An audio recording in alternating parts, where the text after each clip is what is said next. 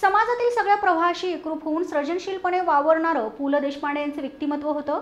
त्यांच्या चांगुलपणाला प्रज्ञा प्रतिभेची जोड होती। मराठी माणसाच्या कलेची आनंद निधाने त्यांनी जोपासली आहे अशी भावना मान्यवरांनी व्यक्त केली आहे। पु ल परिवार आणि आशय सांस्कृतिकच्या वतीने आयोजित पुलोत्सवात देणे पुलंचे या विषयावरील परिसंवादाचं आयोजन करण्यात आलं होतं। या परिसंवादात दिनकर गांगल, रामचंद्र देखणे, प्राध्यापक मिलिंद जोशी, ज्योती सुभाष सहभागी होते। तिशीच्या आत पुलंनी तुकाराम हे नाटक लिहिलं, यावरून संत साहित्याकडे बघण्याची त्यांची दृष्टी लक्षात येते। पुलंची विविध रूपे आपल्या समोर येतात, पण मी त्यांच्याकडे एक तत्वज्ञ म्हणून बघतो अशा शब्दात रामचंद्र देखणे यांनी पुलंविषयी असणाऱ्या भावना व्यक्त केल्या।